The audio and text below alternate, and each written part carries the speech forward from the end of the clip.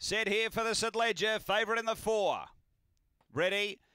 Racing, Coorong Lucy hopped out well. There's good speed. Hot Desert Storm. Coorong Lucy's pushing hard. It got tight. Hot Desert Storm got over to lead. It's out by 3 to the back. Rouge to second. Coorong Lucy the inside of Long Gully Barney, American Man. Then Boss McLaren, Oakvale Elite and Spring Vinny. But down the back it's Hot Desert Storm. Away by 3 to Rouge. Then Coorong Lucy from American Man. Up to the turn. Hot Desert Storm in front. Coorong Lucy still running on. Hot Desert Storm in front. Coorong over the top. Butcher wins his 5th St Ledger. Coorong Lucy a brilliant win. Hot Desert Storm 2nd. American Man 3rd. Then Rouge. Next Oakvale Elite, Spring Vinny and Boss McLaren one of the last. The runners around 29.80. Gets in the fave. Too good. Over the top, Coorong Lucy. She's done what her dad was able to do. He did it, when was it? Back in 2016, Wormbirder.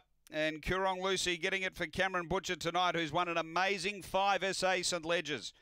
Number 4, Cameron Butcher. 2nd to 7, Hot Desert Storm for Tony Rasmussen.